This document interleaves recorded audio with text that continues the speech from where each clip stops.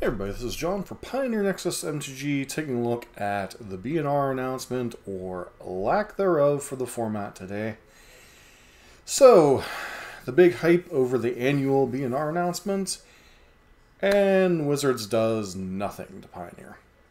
They did make some changes to Modern and Legacy, unbanning a couple fringe cards, and remains to be seen. But as far as Pioneer, their comments were, the Pioneer metagame continues to have a widespread array of playstyles, archetypes represented from tournament to tournament.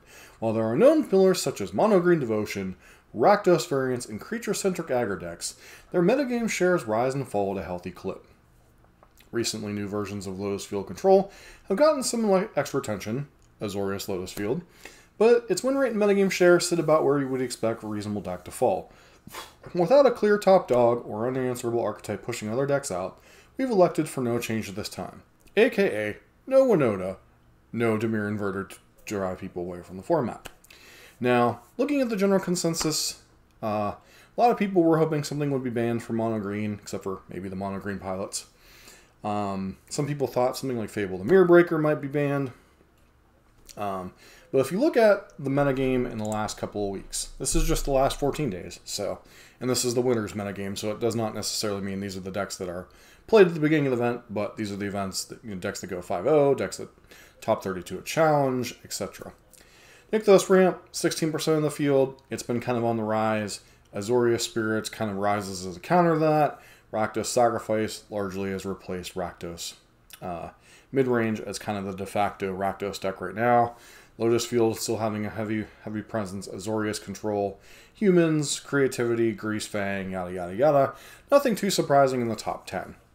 To put it blankly, the Pioneer format is a little bland right now. There's been a few decks that have risen in the last couple months. Dimir Rogues has appeared and disappeared. Boros Convoke has become a deck. Obviously, Dimir Control has popped up now and again. But overall, the format, other than Rakdos mid-range kind of sinking and Rakdos Sacrifice kind of rising in its place, the format's kind of reached an equilibrium point. This was kind of like very much like what happened to Modern pre-Modern Horizon sets, where Modern would get to this point where it would be fairly well balanced, no card being particularly egregious, and if it was, it would get banned. That's kind of where Pioneer's gotten. On the one hand, that's very good because it means your stable archetypes you can continue to play and continue to do well with. The downside is, if you hate one of the particular archetypes that shows up all the time, particularly Mono-Green Devotion or Rakdos Midrange, to a lesser extent Spirits, you might not be interested in the format as much anymore. It's kind of where Wizards stands on the issue, whether I think they should have banned something or not. Really didn't do a video for that for the format. I do think Karn could have easily gone. I do think Fable could have easily gone.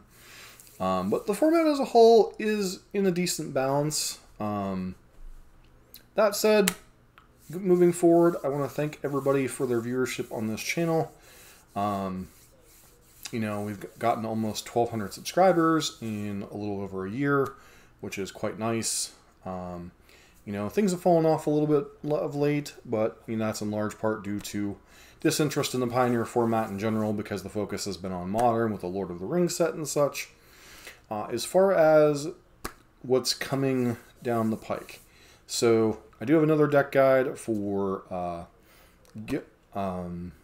Maze's End Gates, as well as a little bit of gameplay for that.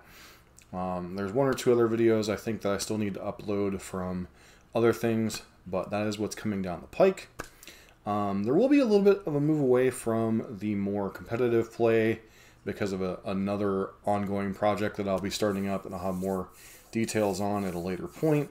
But we still will be playing some gameplay with each of the decks, so that won't be going away. But we'll still be doing the top 5 deck list, which obviously that's not going to change now that they didn't do a BNR, so August's list is up. And it's kind of where things stand on the channel. Things are going to be changing focus a little bit due to other things going on in the greater MTG Nexus metaverse, so to speak. But basically, the content you've come to know and love is not going to change on the channel. We're going to do what I call quick hits that I've mainly done on the Modern channel, where I do, you know, a match or two gameplay of deck archetypes, kind of give you an idea of what decks are. It's kind of like a deck tech and a you know, short guide to play how to play the deck, at least on some basic level.